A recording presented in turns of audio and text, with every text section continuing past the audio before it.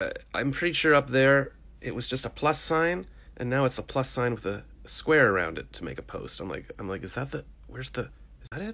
I guess this is it. I just filmed a 15-minute dream summary, so I'll post that, and I still need to post yesterday's. I'm falling behind, but I can't let myself fall behind. Really, really struggling today, like all days, but I want to be happy. I want to try to stay positive, and it's a sunny day. And I'm like, do I go for a jog right now? For like an hour? It's already 12:30, and then it's like 1:30 or 2 by the time I stop, or maybe I'll see if Charles is in the store and he'll let me walk over and I'll get some fresh there, and then I can work there. What else? Yeah, definitely a new square, because I was like, again, I'm like, wait, what? You'll be interested to see the dream video, because I couldn't remember most of my dreams because the phone kept waking me up for some reason. And then it was supposed to be on Do Not Disturb. It was. I don't know what was going on. But then the last dream in the past couple hours, very intense. Remember, I met this Indian girl, and she kissed me, and we were holding hands, and it was just so nice. And it's the first dream I've had in a while that's nice, but then it makes me sad because I wake up because that's not a real person. But maybe it's a sign. Maybe I'm manifesting. Maybe I'm going to meet someone. But then it just makes me sad if I meet someone. Imagine if I'd actually been living a different life, and then I could be meeting people everywhere or whatever. Here, I'll just put my bathrobes hanging up. I block the heat coming from the doors. Anyways, gotta get up and do stuff today. And a girl from Woodstock, Ontario, just posted in a singles Facebook group or something, like, hi everyone, or whatever, and I'm like, oh, Woodstock. I commented, that's my favorite city. I dated 3 girls from there in university. I should have married them. And she's like, married all of them? I'm like, no, I guess maybe one. Or maybe I should have married one at a time. I don't know. But so that's making me nostalgic. And then there's this Instagram page right now that I follow. It's like a Beatles fan page, and the caption is always like, my name's Alice. I'm a 16-year-old Beatles fan, and I post every day about the Beatles. And I'm like, wow, it's blowing my mind, because she's a teenager now, and I'm not, and I wish I were. But I also wish I were like the age that the Beatles are in those photos. But she likes the Beatles, but because they're young, and that, like, it's so, I don't know, the world is just, I think too much. Please just stop my brain.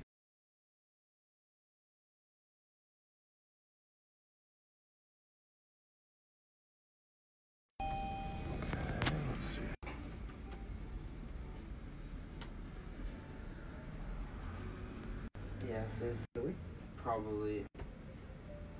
Well,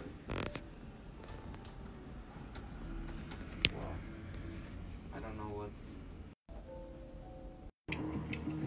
And this what is the human rights idiot. So hinge and Wi-Fi card. And the Wi-Fi. Because you don't fix the hinge, Yeah. the Wi-Fi card cuts the wire. Okay. I think this means. Oh yeah, I walked over to see Charles, which was nice. Get out of the house, get some fresh air, stopped at the bank on the way, and transferred I deposited a check from my US account to my Canadian account. That's how I move money without losing in the exchange rate. Little technique I came up with on my own. I'm very proud of myself. And then, sat in his store. He's got I guess like an intern or something, fixing computers for him, and just chilling out. And then Charles like, what TV shows do you like watching? And I'm like, I don't watch TV. He's like, sometimes you gotta shut your brain off. I'm like, I have not earned the right to shut my brain off. And he's like, I'm not doing anything. He's like, you do so many things. You do your podcast, your comedy. I'm like, hey, I think you're too hard on yourself. I'm like, I don't think so. I somehow waste every day. But whatever. And then he's like, have you eaten? I'm like, no, I haven't eaten anything. He's like, you're fasting? I'm like, I don't know. I just had an apple on the way here. And he's like, do you want Chinese or Korean? I'm like, Korean. So we ordered Korean, and the Korean girl at the cash, I mean, she had a mask on, so I couldn't see her face, but she had a Yankees hat on. I was like, I like your hat. She's like, oh, thanks. I'm like, have you been to New York? She's like, no, I wanted to, but I'm like, yeah, well, it's a nice place there. Anyways, so then we brought it back to and he was like, what shows do you watch? I'm like, I don't know. So he started putting on some show about a woman's prison, like a drama, and he's like, this is going to be hard to watch right now.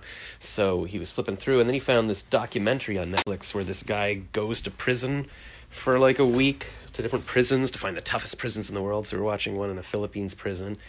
And I know it's supposed to be a prison, but I kept saying, God, this would be fun. Look at that. They've got the guards to talk to. They've got all these friends, and, you know, they have to sleep sort of spooning each other with their leg over each other because there's not a lot of room. And Charles is like, oh, you'd have friends. I'm like, yeah, but, I mean, that'd be great.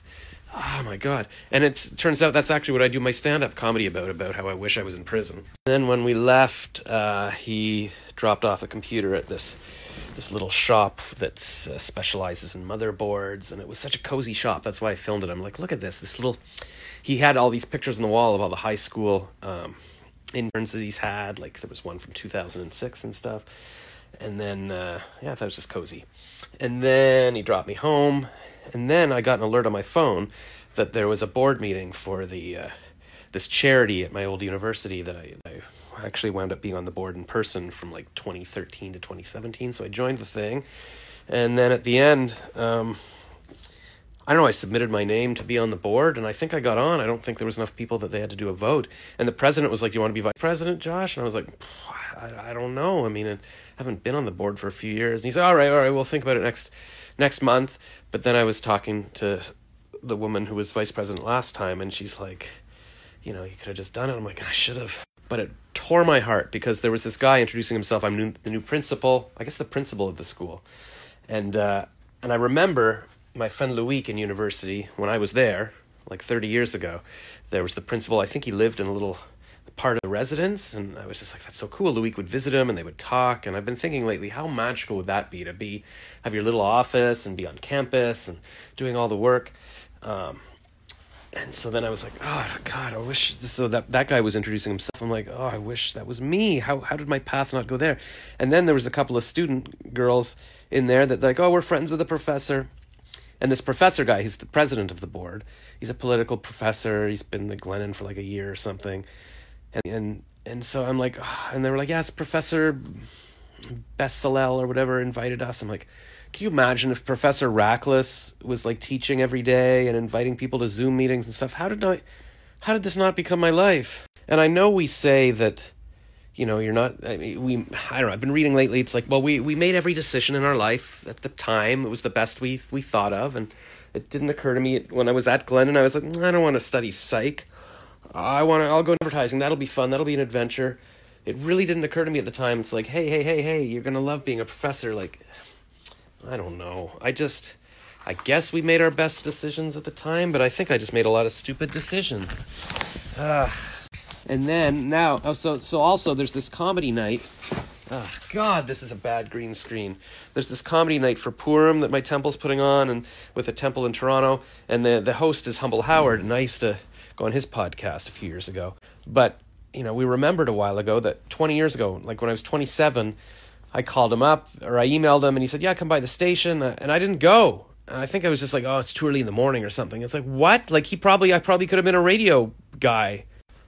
But I guess, I mean, in the end, I mean, that was just one little thing. I could have kept trying to do things, all these little things. Even after, I mean, you look back and you're like, yeah, I took advertising in college for a year. After that, I could have been like, I'm going to go to radio for a year. Like, there's so many different things. But I mean, I wound up being on the radio. God. I don't know. I don't know if I just wish I was 18 and in residence and everything. It was just such a good time. And I knew it, but I mean, I wasn't that happy at the time. I mean, I was still neurotic as well.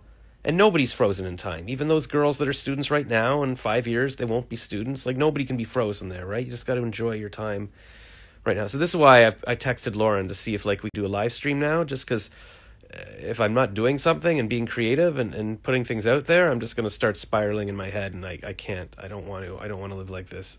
Okay, well, here's something exciting to tell you.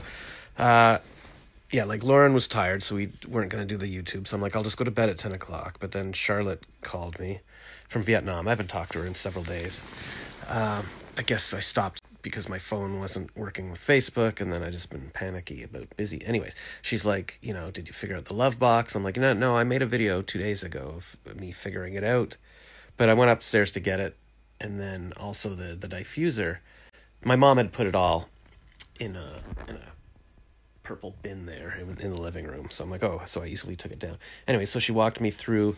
I'll show you the video, the 15 minutes of where I was taking everything apart, but there's lots of essential oils she sent. And then you can see behind me, it's a diffuser, and it's like diffusing water, and I put in the orange scent, and it's so nice. Here, let's see what let's see the, come on, how cool is that? Now, I think this button here changes the color. Let's see, is it this one?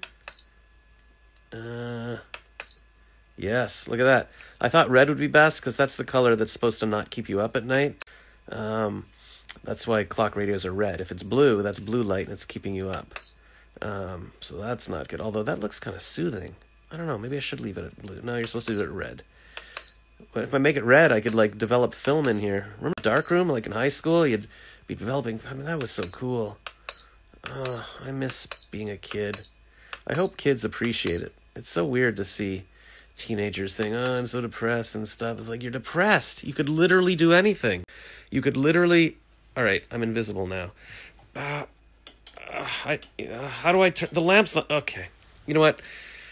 Positive thoughts. Let's go to sleep. How was your day? This is the response to last night's question. The only response I got, because it's not really a great question to be asking, right? It's kind of boring, but I'm glad that Drop, what did she say? Worked from home because of the snow, napped, studied. Well, that's all good. Thanks for answering.